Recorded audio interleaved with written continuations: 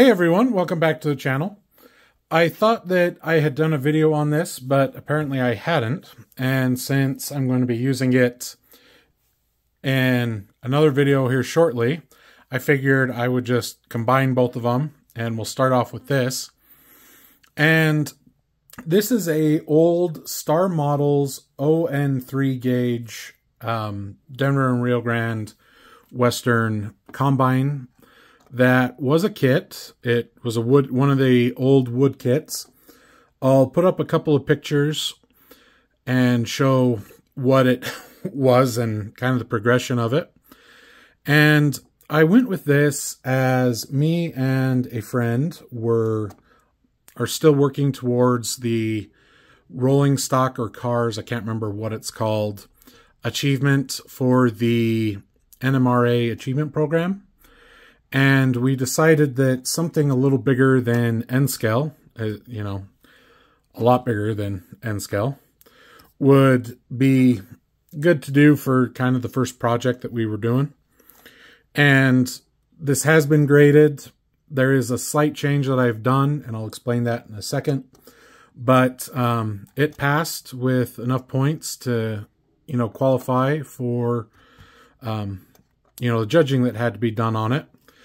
The only difference that is currently is these are actually the trucks that I had on there. I wasn't thinking far ahead or if I was going to do anything. And these are ON3 trucks. And I decided when I was out in the Denver, or at the Denver show, I was going to get ON30 trucks so that, you know, it was kind of a little more accessible and a little easier to get track for it if I ever go that route. But, so as you saw, I mean, it was just wood, and took a little bit to get everything worked out and built up on it. I spent about 2.5 months working on it, and did some 3D printing of parts, mainly, you know, these lockers, and I should say this stuff, or the lockers and kind of the freight that's in there, and then the restroom. I found some 3D models for that and printed those out, but the stoves and the benches were some plastic kits from, I believe, San Juan Models. Pretty sure that's what it is. Yeah. Or San Juan Car Company. They've got a couple of different things with it. But that's what, you know, was working on for a little bit there in November. And really liked how it turned out. Really liked how the trucks came out. So I will be going back and airbrushing these ones just to get, you know, that look. And I'm going to just take a piece of paper and mask it.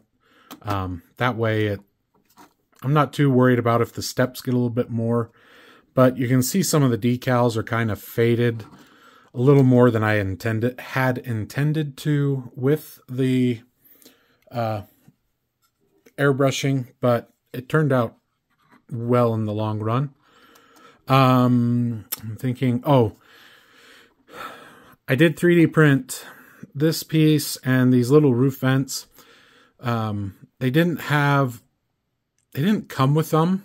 And when I was looking at prototype pictures of it, of the combines, they had these little pieces, and the roof piece, you were supposed to use another piece of wood, but they didn't, the kit didn't have it. And of course, long gone, can't get new parts for it. But anyway, that is what is there. Not quite lined up. I'll fix it off camera. But yeah, so oh, I did 3D print these angle bars in the back. Can't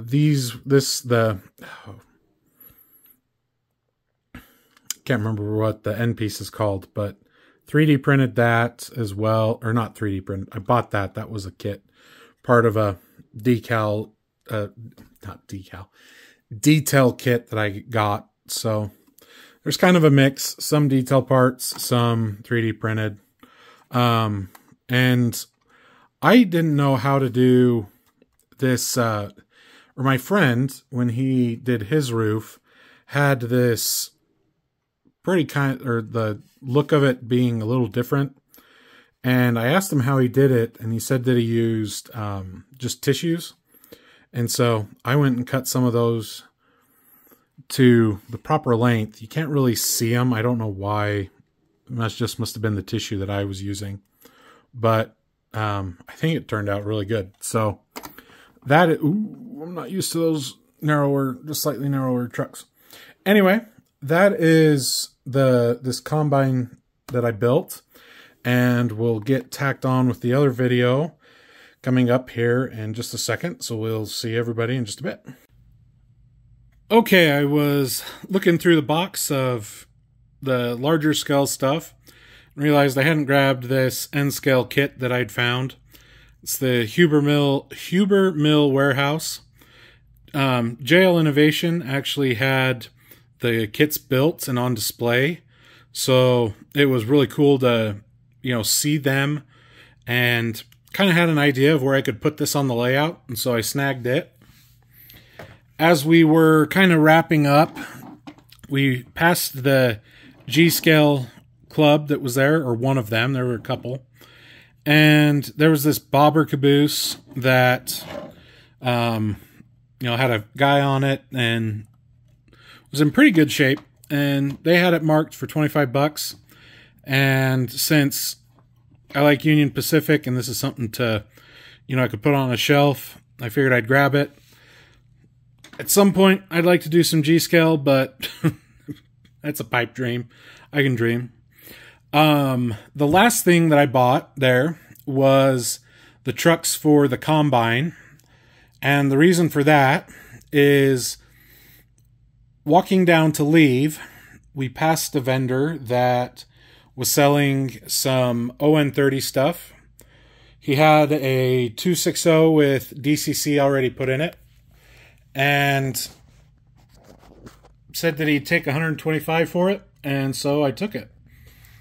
Mainly because I've seen these, and they're easily $40 to $70 more than what that was. I really like that it was unlettered. I can letter it up to however I want. Probably leaning Denver and Rio Grande Western, but that's just kind of preliminary, just so that it goes along with the combine and other cars that I hopefully will be building at some point. But I've ran it around. Once I got it, I knew I needed some tracks, so I bought some Kato Unitrack at a local train shop when I was going down to help with the pizza box layouts that our local NMRA division does. And they had a bunch for half off because it was used. So I grabbed a couple switches and didn't realize how big the Solo was. Haven't used HO in a while. But I've ran it around a couple of laps. It's running pretty good, runs smooth. So we'll let it run and kind of just let it pull the combine around.